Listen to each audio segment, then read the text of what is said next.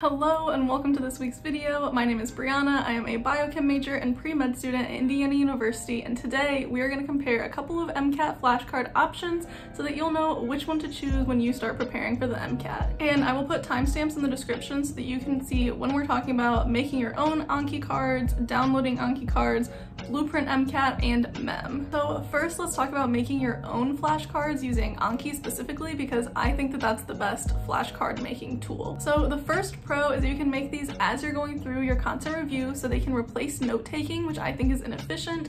They'll only be added as you go through certain content, so they'll be used solely as a memorization tool to complement the review that you get from reading a chapter or watching a video. And finally, they will only be the information that you need to know, nothing more, nothing less, because you're making them yourself. Second pro, as long as you trust the content review materials that you're using, you'll be able to trust the information that's on your flashcards. Third pro, they'll be on Anki, which is again my favorite resource for making flashcards because it integrates spaced repetition for you and allows you to get through a high volume of cards every day in not very much time. And fourth and final pro, you can make these cards exactly what you want with as many visuals, diagrams, explanations as you want and you need, so they'll be as helpful to you specifically as possible. I have two cons of making your own flashcards. The first of which is that it is time consuming. Even if you're replacing note-taking, it takes a while to figure out exactly how you want to word things, insert the right diagrams and pictures. Doing all of that does take a bit longer than getting used to someone else's flashcard format. And that does go along with my second con, which will make it even more time consuming if you're not already familiar with Anki and with making your own flashcards,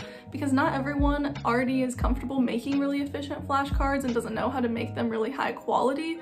And Anki specifically has a pretty big learning curve, just because knowing how to do a close deletion versus a basic card isn't always super intuitive. There are a lot of really good tutorials. If you're interested in getting into Anki, I would really recommend Ali Abdal's tutorials. But if you're not super comfortable with it already, I'm not sure starting MCAT prep is the best time to start learning to use Anki as well. Moving on to some downloadable Anki decks, which I picked some of them that are really popular according to Reddit, and we're gonna compare those.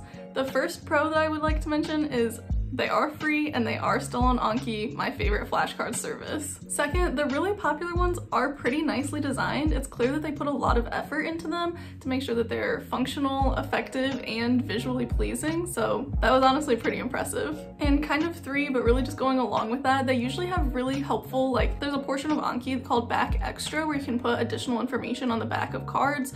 And the information that these decks included on the backs of their cards were usually really helpful, had some really nice diagrams, some really nice extra explanations, so that was really great to see too. And four, they're usually broken up by topic or section of the MCAT. The BORAS deck, I don't know if I'm saying that, but that one did an especially good job of this and broke it up by specific topics, so that makes it a little bit easier to integrate into your studying so that you're not just going through hundreds of flashcards right away. There's a way to turn them on by topic depending on when you want to integrate them into your review, so that was really nice as well. Moving on to cons, my first one is that even with those tagged topics or sections, it can be kind of hard to coordinate this with the specific content that you're reviewing, especially since different review materials introduce material in different ways, in different orders, and might break up topics a little bit differently. You can turn on the topics based on when you see them in your own review, but they won't be exactly the same and could be kind of hard to line up. Con number two, and this might just be a personal thing, but I find it a little bit difficult to trust these resources that are just downloadable online. I'm sure that these really popular ones that the Reddit pages really rave about are pretty reliable.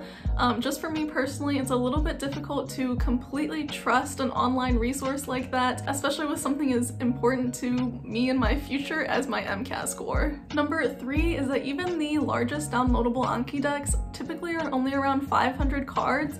You could take this a couple of different ways. You could see it as they're not being as comprehensive and it's not going to actually help you memorize everything that you need to know for the MCAT, or you could take it to mean that they're leaving out repetitive or unnecessary information in favor of more high-yield concepts. Really just however you want to view that. Con number four could be another reason that there's only about 500 cards in these decks. While they do seem like pretty high quality cards in most instances, a lot of them had 3 to 4 closed deletions, which are just like fill in the blanks in Anki, and that's just too many in my opinion. You don't want a card that's so packed with information. It makes it hard to memorize each individual fact because it's asking you to associate all of them together, which isn't the most efficient form of memorization, and it's hard to get into a good pace and a good like rhythm with the cards if they're asking you that many things. Number 5 is that these downloadable decks are massive files sometimes. This might be another just like me thing because my laptop is ancient and doesn't have very much storage left, but it could not handle a lot of these Anki downloads. It took like hours and had to restart a lot of the time, so I don't know, if your laptop is struggling a little bit like mine is, this might be pretty hard for you to access. Next, let's talk about Blueprint MCAT. They do have my favorite content review. They're what I use to prepare for the MCAT myself, and I am a campus brand ambassador for them now, so I was expecting to absolutely love these, but I do have a few thoughts about them. So starting with the pros, as usual, they are free. They have over 1,600 cards, which is kind of crazy, so you can definitely trust that they're very comprehensive and cover everything that you'll need to memorize. 3, I do feel like I can really trust them because they're developed by our MCAT tutors who are constantly developing and adjusting our MCAT resources based on AAMC standards and their own experience being in at least the 90th percentile when taking the MCAT. 4, they come with Blueprint analytics, which are really clear, really easy to use, and are already like set up for you so you can see exactly how you're doing in every topic and which topic has been kind of more difficult or less difficult for you to memorize. And along with that, they have little rewards for like completing so many flashcards of so many topics and whatnot, which is just a little thing and doesn't really matter, but does make it a little fun. I mean, who doesn't want to get little rewards for doing their daily flashcards? And finally, pro number 5, there isn't really much of a learning curve for using them. They are pretty clear and easy to use from the get-go. So moving on to the cons, number 1 is that it can be kind of hard to align your content review with these flashcards the same way that it would be with the downloadable Anki decks. They are broken up by topic, but if you're not using Blueprint for review, this might not line up super well with your content review. So just something to keep in mind that it might not go along as memorization following review as smoothly. My second con is that they do advertise these as incorporating spaced repetition, but I think the execution of it is a little bit off compared to the spaced repetition that I really love with Anki. That you do have to tag the cards with your comfort level in them, and there is a way to tell it to stop showing you the cards that you're really comfortable with, but there isn't kind of a built-in way to set the time in between seeing each card based on your comfort level. You just kind of have to decide to review your less comfortable cards more often until they become the more comfortable cards, which is a little less helpful than the Anki system that just gives you 2 days if you're comfortable with the card, 4 if you're really comfortable with it, and so on. Con number 3, not to sound like a child, but there are not enough pictures in these flashcards for me. They definitely use the structures when it's really important, like if you're memorizing amino acids, they're gonna have all the amino acid structures, but having extra pictures and diagrams to associate with the information on a card has been proven to make it more memorable, and I've seen this in the cards that I use for myself, and it does really make a big difference for me. So I would just love if they could take some of their beautiful content review videos and take maybe screenshots of those and put them with the cards just to make the information a little bit more memorable. My fourth and final con for Blueprint flashcards is that they are a little bit slower to use. I really appreciate how in Anki you can just click the spacebar to move to the next card, click one of the number keys to rank how difficult the card was, versus on Blueprint you have to physically move your mouse to different functions. I'm sure that doesn't take a lot of extra time, but it does just, in my opinion, keep me from getting into that rhythm and that flow that I can get from just using one hand to click a few keys. Lastly, I want to talk about Memm flashcards. This was developed by the Med School Insiders guy. I love his YouTube videos. This wasn't around when I was taking the MCAT and preparing, so I was kind of just excited to try it out because his content has really helped me improve my study techniques. So first, I would say there's a really small learning curve. Everything was super clear and super easy to figure out how to learn, and there was a really nice little tutorial that took like 30 seconds to figure it all out. Second, as you click through to the back of every card, there are visuals to go with almost every concept and little extra explanations, which I absolutely love having. Third, they do have a little content review like summary sheets before you move on to the flashcards, so these would probably be easier to integrate into whatever review material you're using just because of that little review than memorize feature. 4, you can click through them with your mouse or with your keyboard so that they can move through them a little bit snappier. And 5, I feel that it's more credible than just these free downloadable ones from online, just because they are really transparent about who is on the Med School Insiders team.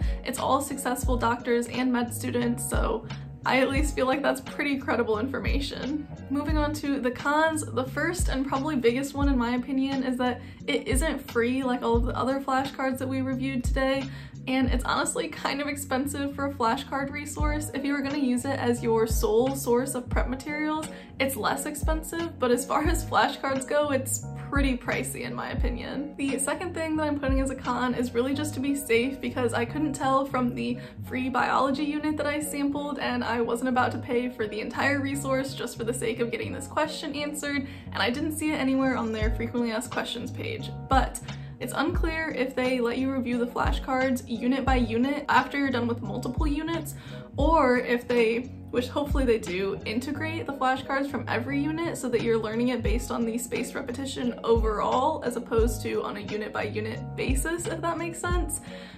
Hopefully they pull them all together, but I'm just putting it as a con to be safe because I couldn't tell and I couldn't find the answer anywhere. My third and final con is that Memm says that it can be used supplementally just for the flashcards, or that it can be used as your entire content review and really the only resource in preparing for the MCAT, which I can see people wanting to do because it is so much more expensive than other flashcard options.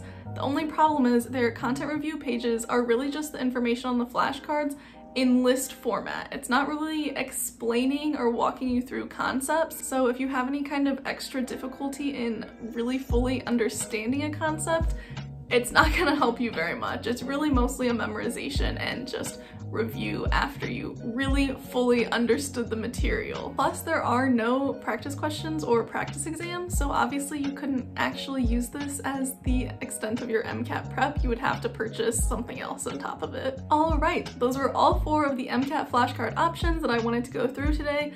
Now let's do just a really quick speed round ranking of all of them. So if you can afford it, I would put Memm at number 1. If you can't afford it or don't want to pay for it, which I personally would not pay for it, I would put making your own Anki cards at number 2 if you are already comfortable with Anki. I would not learn Anki as you're getting ready for the MCAT.